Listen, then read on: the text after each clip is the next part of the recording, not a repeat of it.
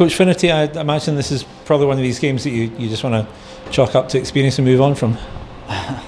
Yeah, it's not. There's not a whole lot to say right now. It's pretty embarrassing. Pretty embarrassing to watch that here tonight, and just the way we rolled out, it just was never going to be a successful game for us. No, I mean that's the first team that scored more than a goal on us in outside of the Braehead game.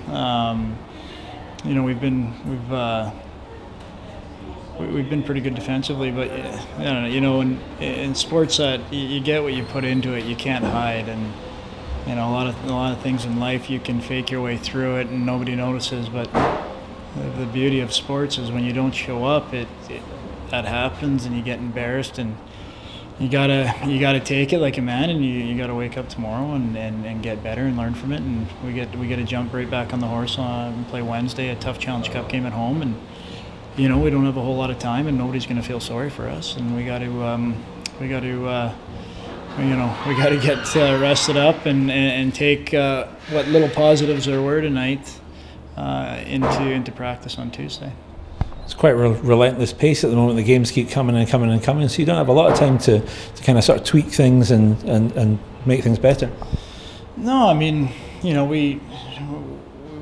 thought we had a pretty good game against MK last night, and I felt really confident, a lot more confident. Obviously, we're short Bizey and Linsmeyer and Poulin and three big players for us, three big imports. But it's just such a good time for other guys to step up and earn a spot. In this league now, where teams are carrying extra imports because of the schedule and injuries, and you just want to see somebody earn a spot. I mean, that's what you used to live for, was fighting your way onto teams. And I think I'm disappointed. I'm just not seeing enough of that hunger. And it's not X's and O's and mistakes. It's just that passion. You can't play without passion. And yeah, I thought we were passionless tonight from the moment we got off the bus.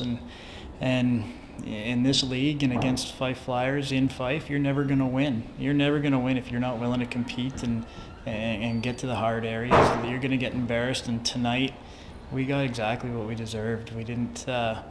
It would have been a shame if we faked our way through here and even got a point. So we got what we deserved. We have to take a look at it.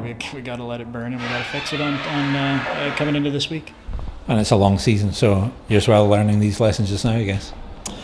It's a long, yeah, you're right. It's a long season. I've been around for a long time, but I'm excited. I think everybody knows I like to see passion. I like to see fire. When you have that, you can do a lot of good things with it, and if you can bottle it, and our indiscipline tonight was just awful. It's not the sport. It's not what anything's about. It's selfish hockey, and that's what selfish hockey gets you is a 7-2 loss, and it could have been a lot more if Fife came out and put it back into second gear in the third period. Otherwise, I think we might have seen double figures today with the way we were playing.